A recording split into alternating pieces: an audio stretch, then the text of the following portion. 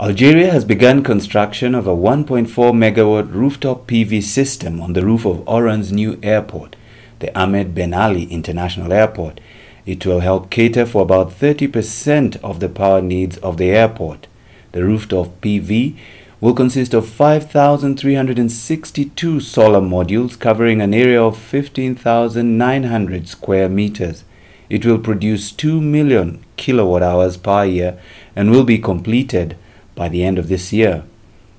This airport solar project in Algeria is under renewable energy developer Soliwind. This is not the first airport solar project in Africa.